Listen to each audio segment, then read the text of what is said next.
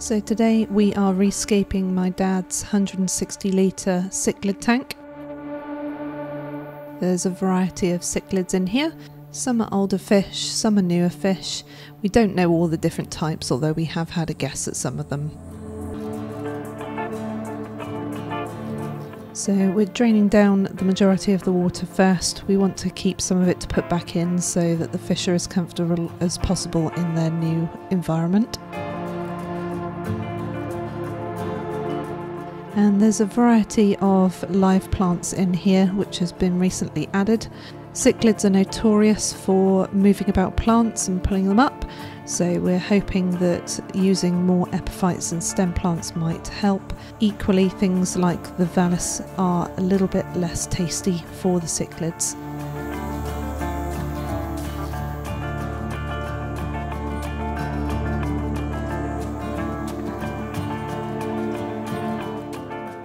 We're going to be reusing most of the rocks that are going back in here, and Dad has got some other rocks that he's found that's quite similar, just smooth river rocks for the most part, and a few feature stones that he's found.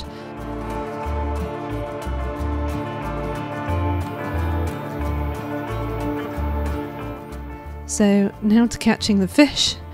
We're going to get the biggest one first so that he's out of the way, and then spend more time catching the little ones. Now we've got a bucket of the water that we pulled out of the tank, which the heater will be popped into so that they can remain at temperature while we're redoing the scape. We've also put all of the Java ferns in there for them, so it gives them a bit of hiding space.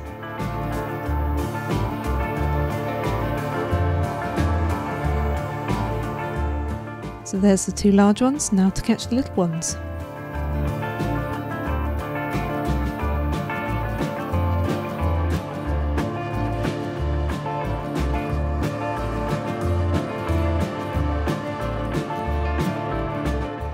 Should we take some more water out? Yes. So we drained a bit more of the water just to get it down for the smaller fish who were navigating quite effectively around, and we used this opportunity to kick up some of the dirt that was in the old gravel so that it would make it easier to clean later. And eventually, after a little while, we managed to catch all of them. So we won't be putting all of the substrate back in because there's a lot of glass beads and multicoloured pebbles in here.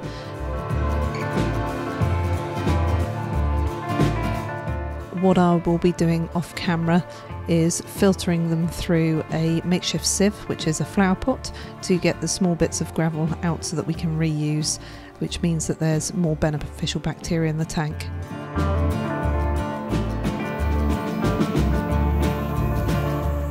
Plus giving the tank a little bit of a clean while we're doing it. So we've used aqua soil in bags for this one so that the cichlids don't kick it up when they rummage around in the sand and gravel, which they are quite prone to doing. And we've popped it in spots where we're going to be hopefully putting some of the stem plants. Here I'm popping in some root tabs to just give the substrate a bit of a boost to help the plants grow strong roots. Then capping off with gravel. This is the gravel that was from the tank originally and will give a good layer of beneficial bacteria. It doesn't matter that the coloured pebbles are still included in this because it will all be covered by sand.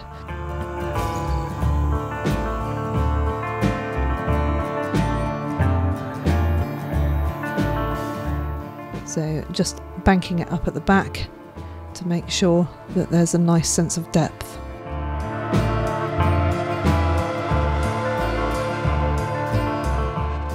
Dad had said that he wanted an island feature, and he'd already experimented with the rocks outside, piling them up so that they created a little cave and holes for the cichlids to hide in. It was a little bit closer to their natural environment, so we were trying to balance the rocks in a way that meant that there were nice holes for them to swim through.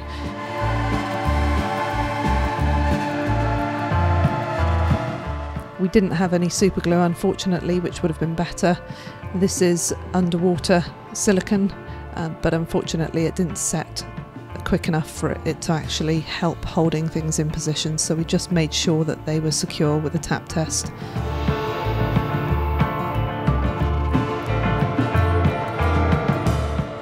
And this is one of the 2 air stones that Dad has, which helps give a little bit of a screen for the cichlids to hide from each other.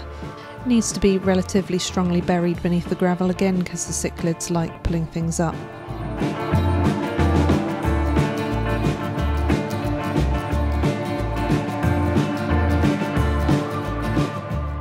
So popping in the second air stone.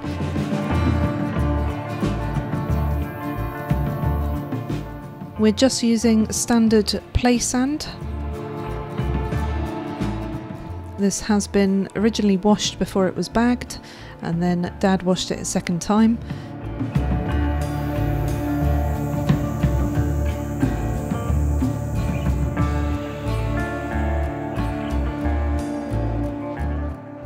And just attaching the inlet and outlet for the filter, which is an external canister filter. And here we're tucking the epiphytes into crevices in the rock. I'm trying to make sure that I wedge them as securely as possible, as again we don't have the super glue to be able to attach them, which would have been more ideal for the cichlids, but at least for the moment they can go where they are.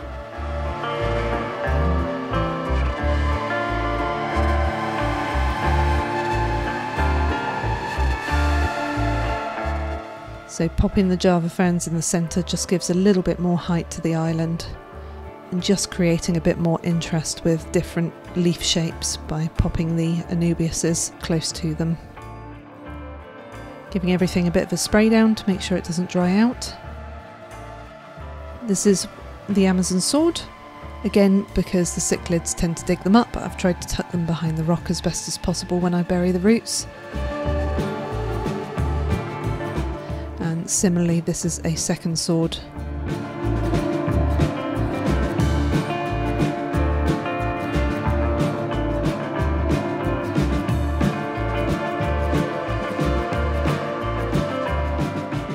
Just playing about with some arrangements for plants. Dad wanted to try and cover up the inlet and the airline for the air stone as much as possible. So a couple of smaller bits of Anubias here. And Dad's starting to put some water in the tank so that we can get the sand to settle a bit more. It's harder to lay out substrate when it's wet initially, but as soon as you put the water in, it levels itself out. And I'm just popping the vallis over on the left-hand side, again to hopefully give a bit of cover for the inlets, but also to provide some hiding space for the smaller cichlids.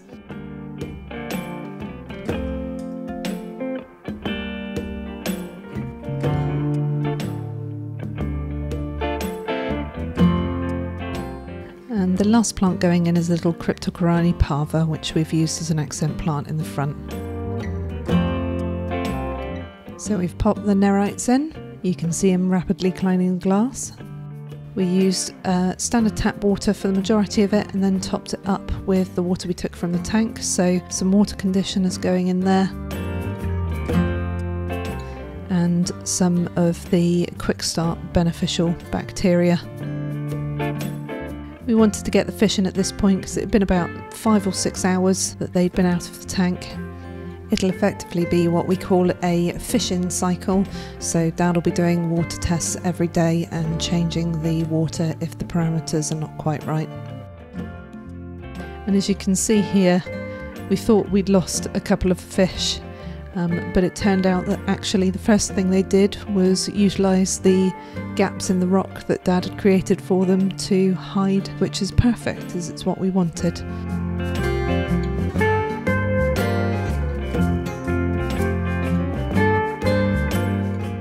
So adding just a little bit of plant fertiliser there to help give the epiphytes a bit of a boost. So this is the next day. I asked Dad to do a little bit of video. You can see that the water's still cloudy. That's because we've put quite a lot of sand and the rocks, and although both were cleaned quite significantly prior. There is still going to be a little bit of dirt leaching into the water from there, but the filter will take out most of it, and Dad will do a water change if it remains too misty. But as you can see, the fish are really enjoying it. It looks really natural in the scape. What you can see though is that the fish have done their thing and they have pulled up some of the epiphytes. So I've suggested to Dad that he super glue these to some small pebbles so that they don't pull them up. And the colours of the fish really pop against this environment. Cichlids aren't always the easiest fish to keep, and I don't personally have any, but I love watching these guys. They're proper mischievous and they're really pretty to look at. I've really enjoyed this build with Dad, and he loves the look of the scape, and I hope you've enjoyed our process too. So thank you for watching. Please do like and subscribe, and I'll see you next time for some more fish fun.